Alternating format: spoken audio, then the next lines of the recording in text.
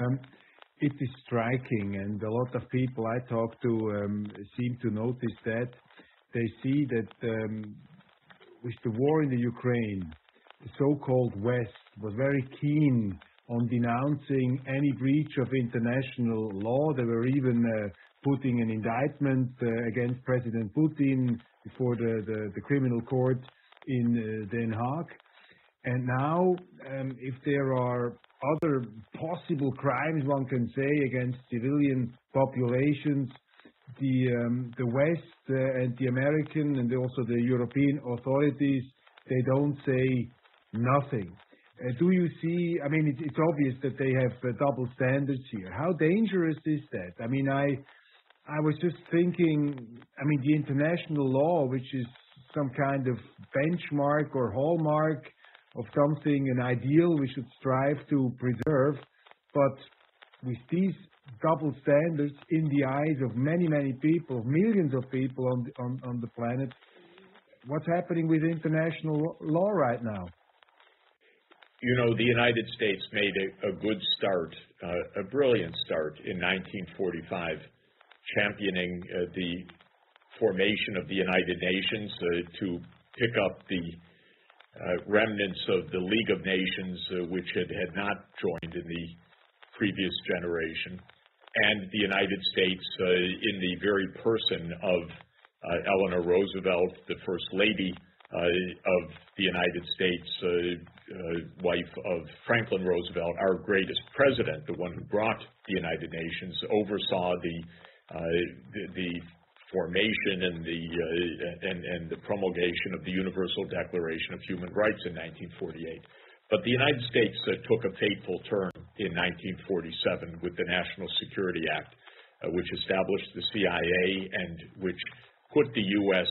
on a path of secret wars, covert operations, a security state, and without rehashing all of the Cold War, let me just summarize. The U.S. led 64 covert regime change operations between 1947 and 1989. That means usually the CIA in the lead, overthrowing foreign governments, right and left. International law has never played much of a role for the United States since 1947. And my whole life, I'm born in 1954, the United States has been overthrowing governments right and left, by the way, and since I'm an international specialist, I've seen a lot of this close up. The idea that the U.S. abides by international law is, of course, silly. It's not even a school child should have that idea. When the United States gets its way at the UN, it says, okay, good. When the U.S. doesn't get its way at the UN, it says, okay, who cares? And this is basically the prerogative of one country in the world, you know, the only country that has 800 military bases around the world in 80 countries. So, no, the U.S. does not take seriously international law, has not since 1947, and it's a shame. It's a little bit like Rome keeping the trappings of the Republic, but slipping into empire. Well, the United States in 1947 slipped into empire. We still have the trappings of Congress and so forth. We even have the trappings of a president, because you shouldn't take too seriously what the president does. They're not in charge necessarily either on these issues. We have a permanent war machine, always revving. We have CIA all over Ukraine. Come on. This is the real world, not the rhetoric of international law, which is left to the other 192 countries of the UN, many of which would really like international law, by the way. They don't have the power of the United States, so they say better to live under law than just under whatever the United States deems are the rules of the day. So the short answer is hypocrisy is not an exception. It is the rule. But it's the rule, it's the prerogative of the most powerful in their mind. This is why it so much comes down to arrogance repeatedly. And the basis of arrogance is to forget the most fundamental adage of life, and that what goes around comes around. You know, if you behave this way, well, times are going to change, and you're going to suffer the consequences. We once had somebody named Jesus who said that the most important law of all was do to others what you would have them do to you. Confucius said the same thing. In other words, there should be a principle that applies to everybody. That's the basic idea. Immanuel Kant said the same thing at the end of the 18th century. And the United States has been so arrogant for so long it doesn't believe it. And then countries like Israel, which have very also particular histories, and one should never underestimate what the Holocaust has meant for shaping the mindset and understanding of the world among Israeli leaders. Israel is believed. We have the U.S. at our back, and so international law, not so much. This is the tragic reality, because we really need international law in an international world if we're not going to be at war all the time. We see growing anger in the Islamic world, in the Muslim world. We have seen this speech by Turkey's President Erdogan, which was very confrontative, was very aggressive. You see other voices. You see growing anger.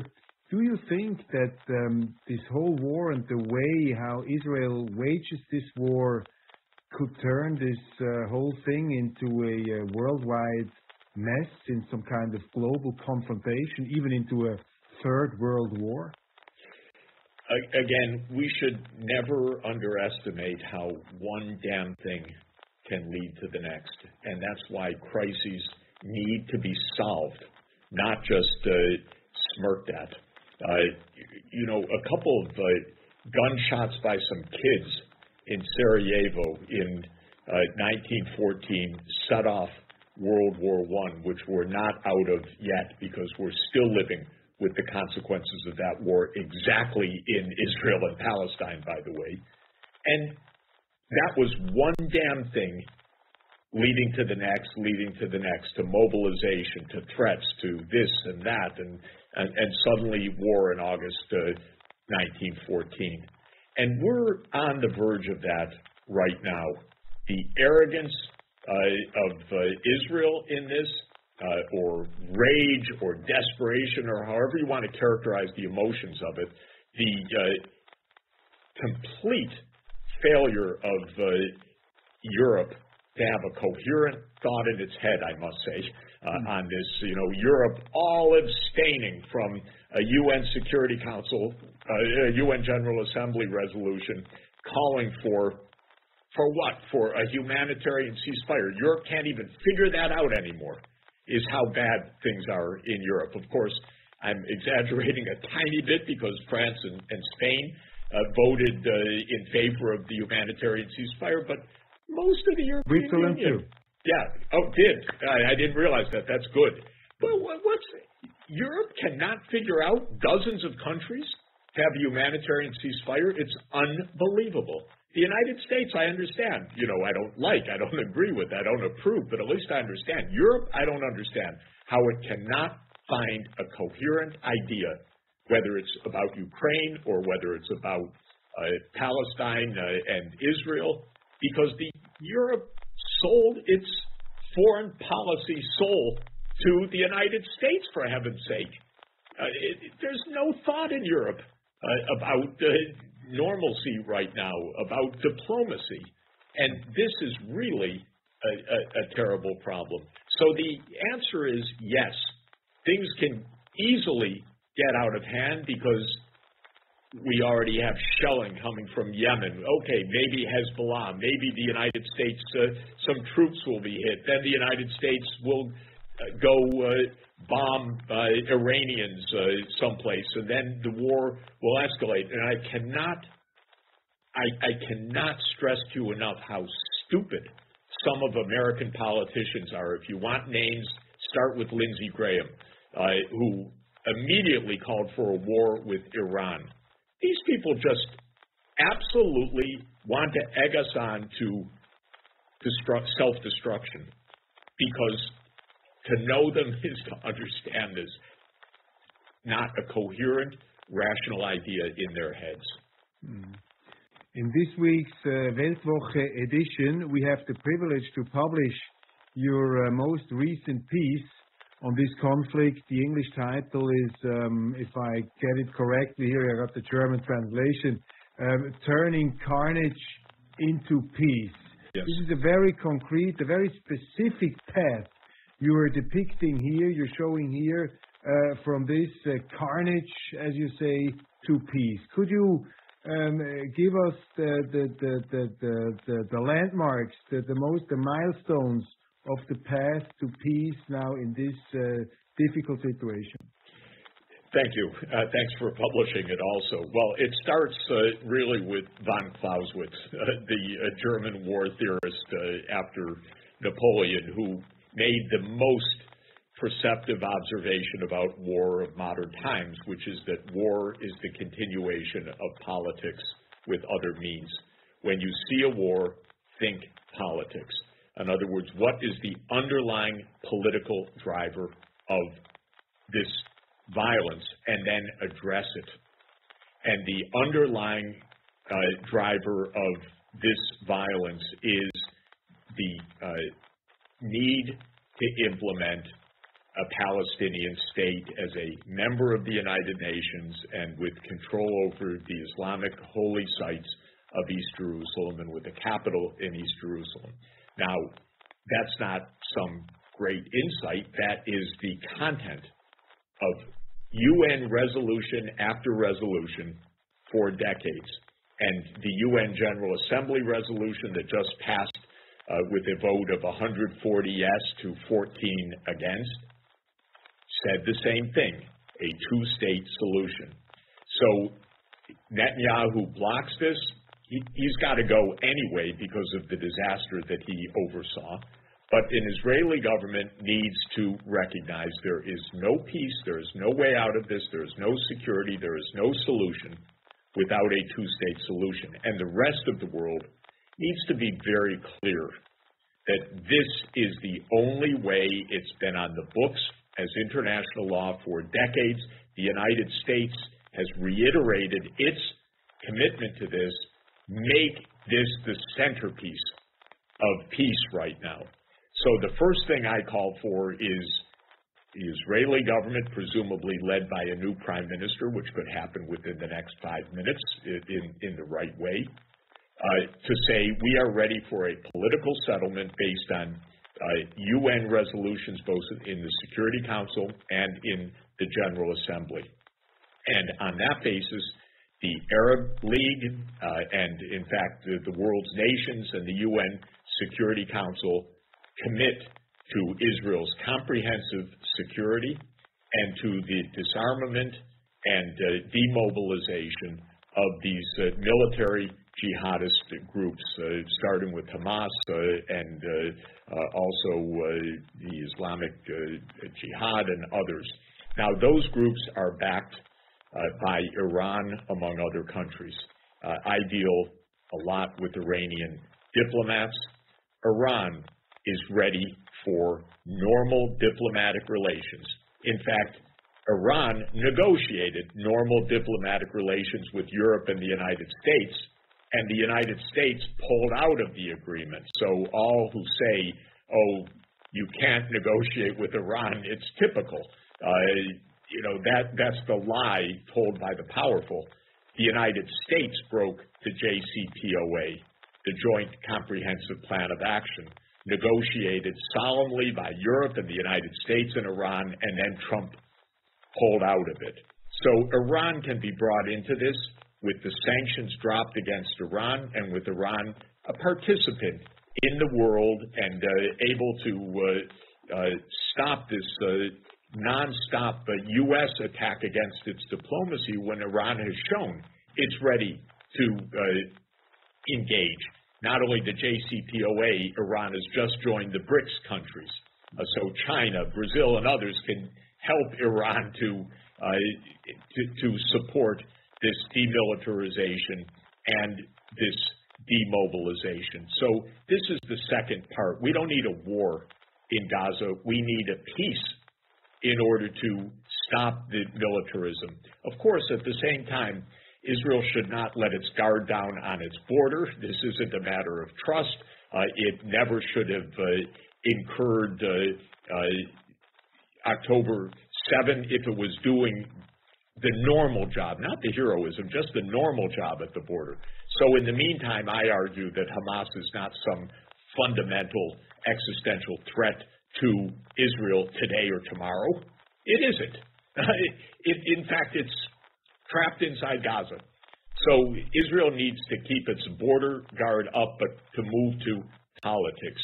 And then, on that basis, the UN Security Council should oversee the establishment of a sovereign Palestine that becomes the 194th member of the United Nations, and crucially, is given its capital properly in East Jerusalem and control over the Islamic holy sites, which are extremely important because the Israelis keep abusing the Islamic holy sites. So rather than stoking religious war, we should have responsibility. And this is also possible. And then my last pillar of peace is to help fund normal economy and development. But first, stop destroying Gaza because it's going to be very expensive to rebuild. And just like I said, stop destroying Ukraine and then talking about a $750 billion program to rebuild, much cheaper not to destroy it in the first place. But our dunderheads in our foreign policy in the United States, what passes for foreign policy, don't get it in any event. This is my basic point. A political solution, a demilitarization and demobilization, bringing Iran back in normal diplomatic relations, a sovereign Palestine with its capital in East Jerusalem and control over the Islamic holy sites, and a financial program to put the new state of Palestine on its feet. Last quick point. We're talking always, we have to talk about very dark issues. There is a lot of darkness around us. A personal question to wrap it up. Where is the silver lining? Where do you see the beam of light in this very dark world at the moment? What gives you reason for optimism?